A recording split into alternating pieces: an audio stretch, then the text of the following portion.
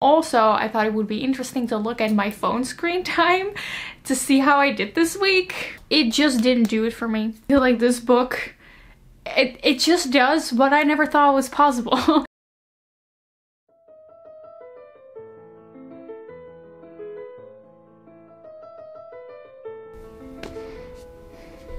Hello everyone, my name is Leonie and I have a week off.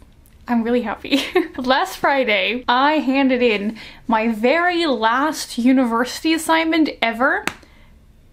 Weird. I only have one thing left before I graduate. That one thing being a 7-month internship, but it's still one thing. What I don't want to happen is something that happens a lot when I have free time, and that is that I just get eternally sucked into the void that is my phone screen when really I want to be doing other fun things. The other thing is that I have not finished a book since September, but I am currently reading 7 books. And I haven't finished a single one. So my goal for this week is to just put down my phone, not be on that too much, and try to finish all these books that I'm currently reading. Or decide that I don't want to finish them.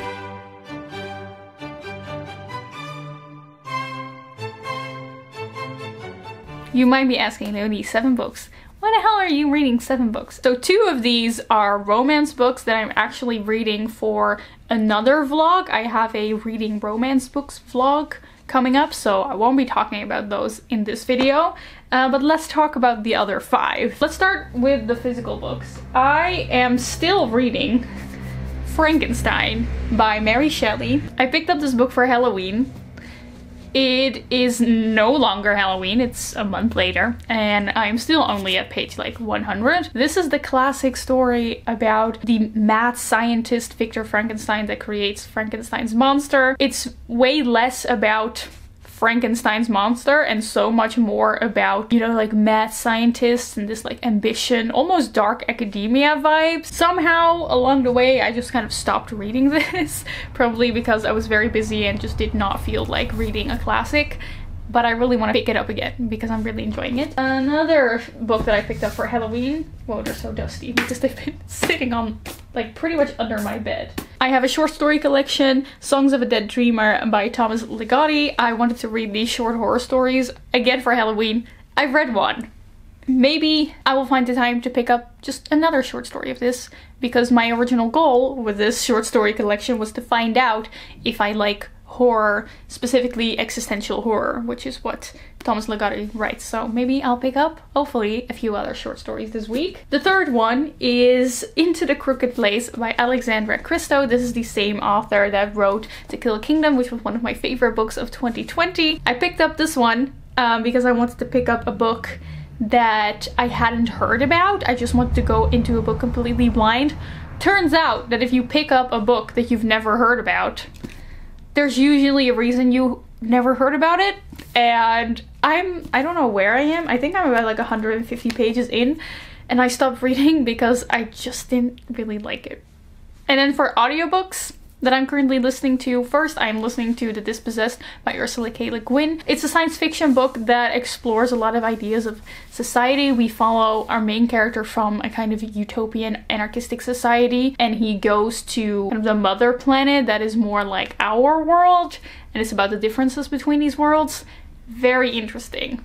Want to continue listening to this. And then I also, again for Halloween, there are a lot of books I started reading in like October and then just never finished. I started listening to Tender is the Flesh, which is an Argentinian horror book, like body horror book, that is about a apocalyptic future where animals can no longer be eaten, so people eat other people. Somehow just stopped listening to it because, quite frankly, wasn't really enjoying it, but we'll get to that later. So those are the 5 books that I want to get to this week. I think my first conclusion that I can already pull is that I will probably not be finishing Into the Crooked Place. This is one of those books that is full of action but has completely failed to make me care about the characters, therefore not making me care about the action or the danger at all.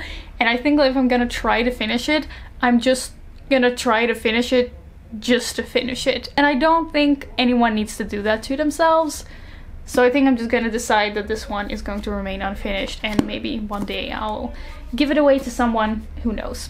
So yeah, that is the plan for this week. I'm also just gonna do a bunch of fun stuff and just chill, and I'll take you along, and I hope you're gonna enjoy the video.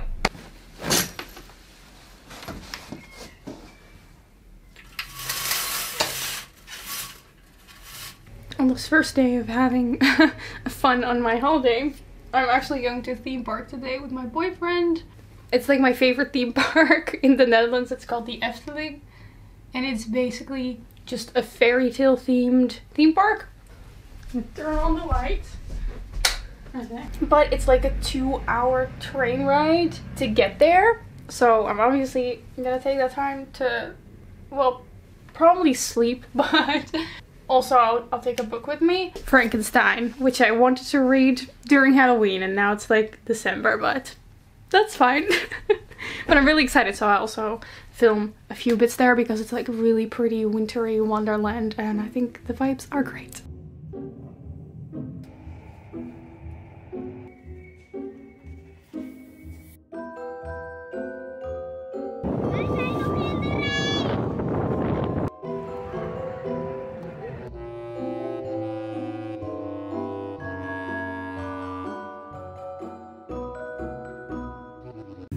Hier is Leo die de verschrikkelijke sneeuwman gaat voeren met zichzelf.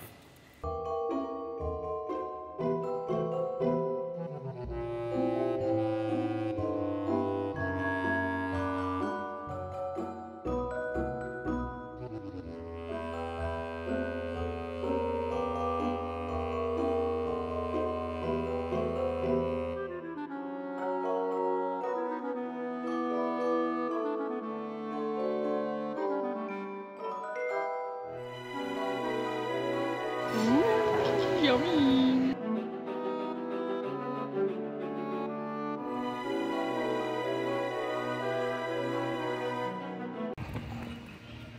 Daar is Leonie. Ze loopt. Ze loopt. Nee. Oh. Waarom stop maar? Oh. Wow, hij flipt allemaal. Thanks. Zo zie je. Talent.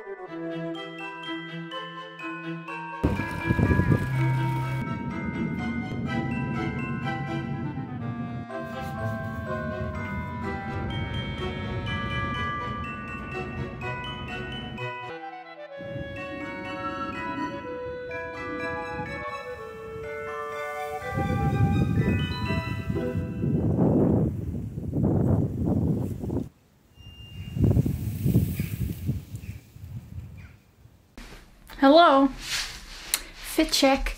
I recently got this Spencer vest, I don't know what to call it. It has cute little hearts and I love it. I love wearing this. It's from Pull & Bear. I'm wearing my sword earrings. These are just like the most standard sword earrings that you can find on Amazon or AliExpress, with this blue turtleneck that I've had for as long as I can remember. And I'm also wearing these orange pants from Monkey.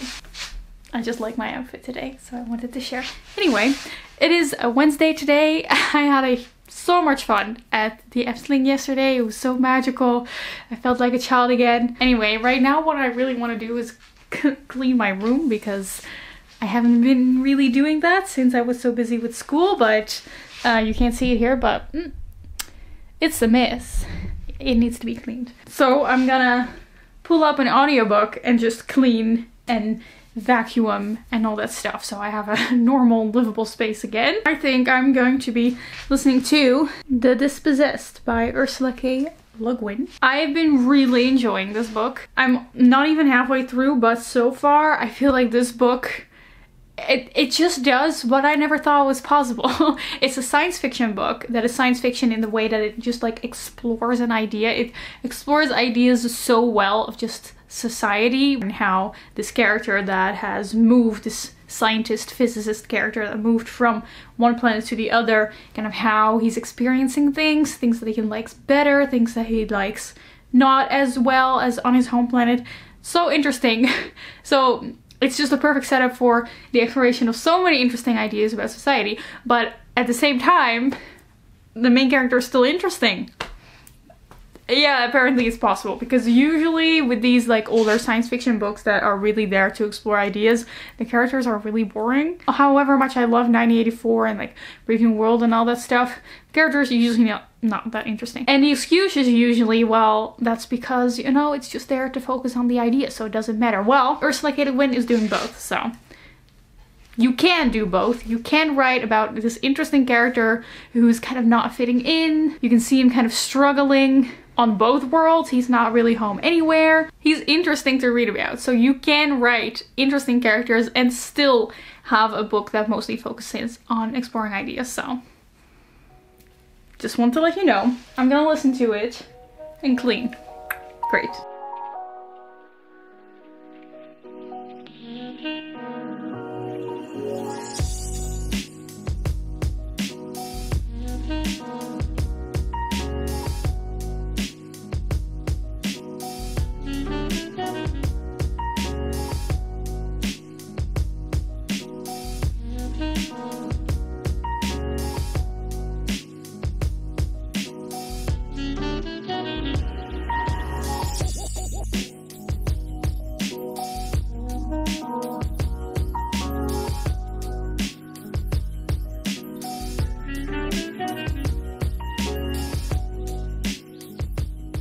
Hello, quick update. It's very dark already. I am now going on my way to some university friends because we're gonna eat dinner together, and it's about an hour ride, an hour train ride, so I thought that's the perfect time for me to finally finish listening to the audiobook of Tender is the Flash, because I've been having trouble finishing that book, so I'm just gonna put it on while on the train and then finish the story, and then we'll talk about what I think about it and why I had such a hard time getting through it.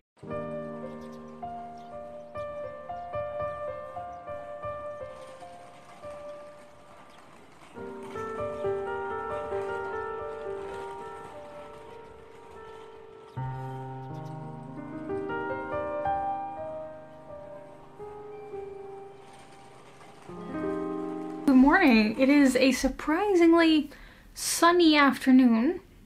Thinking about that song. It's already 4 in the afternoon. I spent the entire morning doing nothing, sleeping and gaming. I'm still obsessed with playing Zelda Breath of the Wild because that game is infinite. But what I wanted to talk about is that yesterday I finished Tender is the Flesh. I really wanted to like this. I picked it up because I wanted to read a horror book. This was supposed to be like super disturbing, super scary. It was disturbing, I'll give you that, because it's, you know, about cannibalism, but it just didn't do it for me. And I don't know if that's because horror books, gory horror books, aren't doing it for me, or because this specific book isn't doing it for me. Oh look, the sun is coming. Sun! I need to soak up some vitamin D, okay? The only time in the upcoming months that I'll be getting some sun. So Tender is the Flesh. Was it disturbing? Yes. Did it make me extremely uncomfortable, like horror is supposed to? Yes, it did that well, but the entire book, I was just kind of waiting for something, a point, a message, a deeper meaning, an actual plot. And it never happened. And I think that's my main disappointment with this book. I really felt like it could have done so much more, but it just kind of remained a little for me. The story just kind of floated around in itself, and I was like, where is it going? Is it gonna be something? I think what I gathered from the book is it does a good job at kind of making you think about animal slaughter and pet keeping, because we're basically seeing humans in those same situations in this book. But again, I still felt like it could have just dug a little deeper and do a little bit more. For example, there was just one big question that I just had all the time while reading this book that was never answered, never gone into, and that is, how did this start? When the virus happened and people couldn't eat meat anymore and they decided to eat people, how did that happen? Who got eaten first? How did they decide which people would get eaten and which ones would be eating?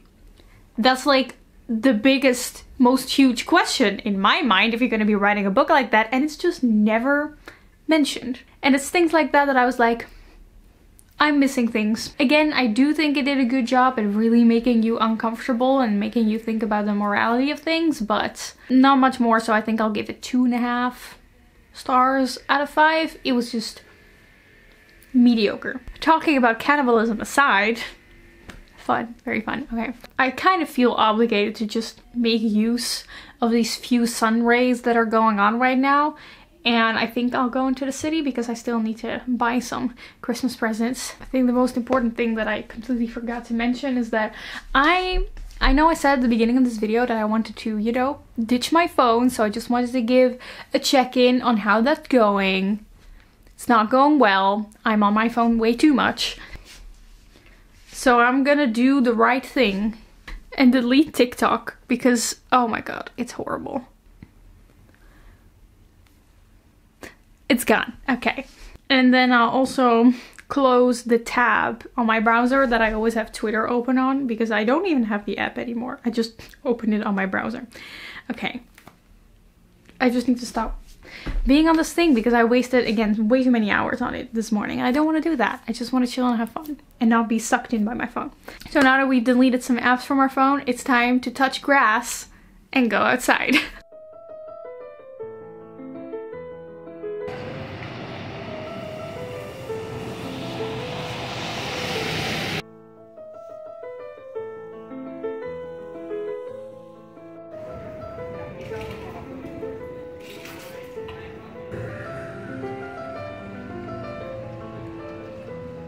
I found presents.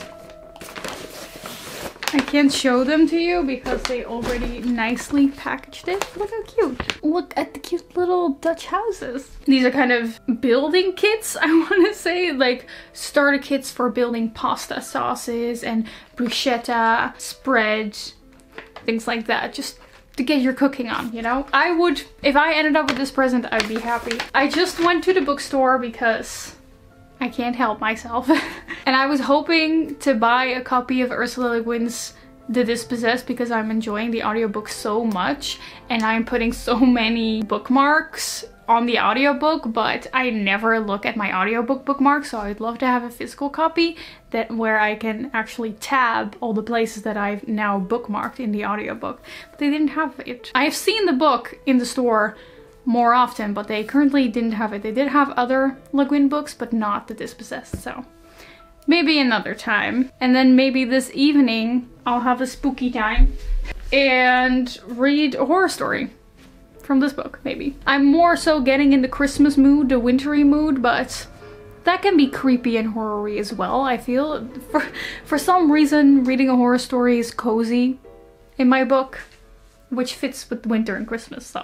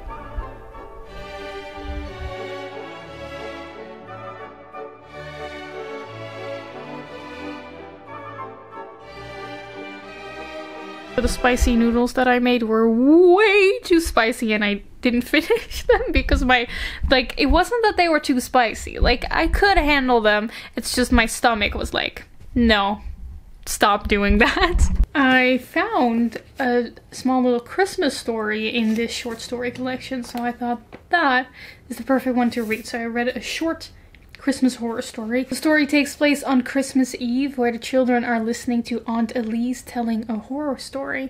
And in Aunt Elise's story, a man gets lost in a fog that's full of weird creatures that are crying, and then the main character also kind of gets hazy and starts seeing this fog. But then like scarier than I can talk about it. It was nice. I just know that short stories aren't really my thing. I never really feel the need to just randomly pick up a short story. I'd rather just like pick up a full book that I want to keep reading because I want to know what's gonna happen with these characters that I've gotten attached to over so many and so many pages. But it's still fun to have and look into once in a while. So floppy, by the way. Look, I think this is my floppiest book. I think there might be such a thing as a book that's just too floppy. Like, it's just, what is this? You can't hold it open like this. Ooh. Oh. Anyway, I'm now gonna have a chill evening. The rest of the day, it's Friday today, by the way, I'm gonna edit this video and then I'm gonna meet with some friends again and just hang out and chill, so probably won't be reading much more. I'm going to bike to my friend, so I'll probably listen to some more of The Dispossessed by Ursula K. Le Guin because I'm really enjoying that story, so I'm probably gonna be focusing on that book.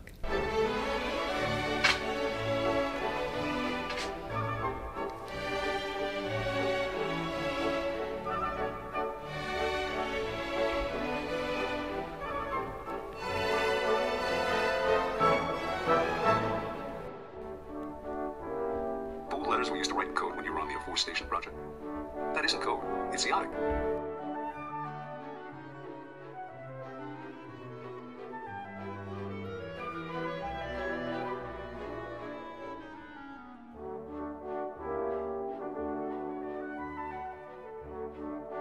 Good morning, everyone. It is a slow and rainy Saturday right now. I just spent the morning kind of working on some few things that I still had to do for my internship, which is starting on Monday. Very excited about it. I'm very excited to make a video about it so you guys will also know what's going on. I'm currently sitting on my desk in front of my bookshelf. They don't look very nice right now, which is why I never film here. Maybe fine. Ooh, a plant. Very natural. So the reason I'm sitting here is because I wanted to kind of give a little roundup of the books I've been reading so far.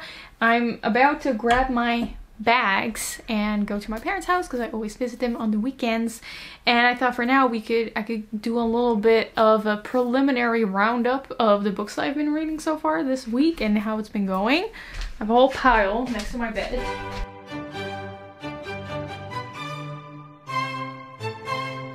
Ooh, oh, this one's a spoiler for an upcoming reading vlog.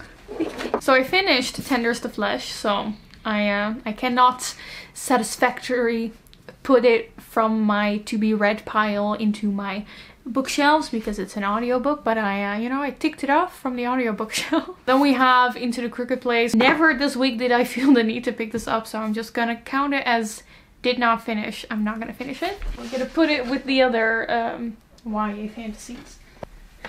Neat. Then we have Songs of a Dead Dreamer.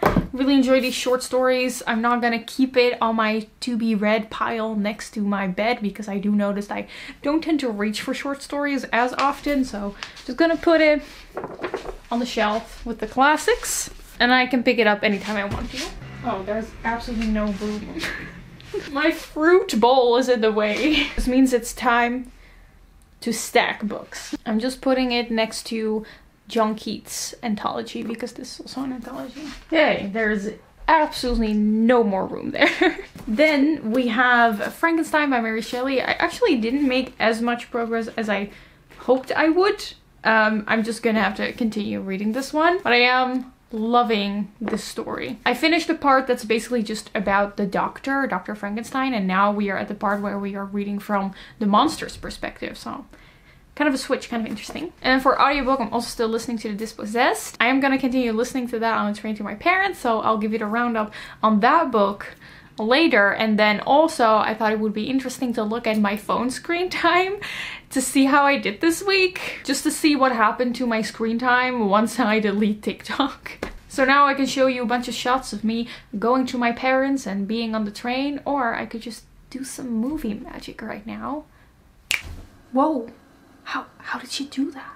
Okay, it is Sunday, it's the end of the week, my internship starts tomorrow, I had a week off, I spent a bunch of time chilling and reading books. Let's take a look at my phone screen time to see how I did. But first, the last roundup book is The Dispossessed by Ursula Le Guin. I still have about 3 hours left, so I really got quite far into it this week, which I'm very happy about. I realized that the main character from The Dispossessed, also kind of like a sciencey guy, reminds me of Victor from Arcane, the new Netflix animated series that I've been really loving. I'm only on episode 5, so no spoilers, but Victor has become one of my favorite new fictional characters of all time, and the main character in The Dispossessed kind of reminds me of him, and I like that. Now let's take a look at my phone screen time to see how I actually did. I just want to check if it's still bad or if it's just a lot better after, like, for example, deleting TikTok.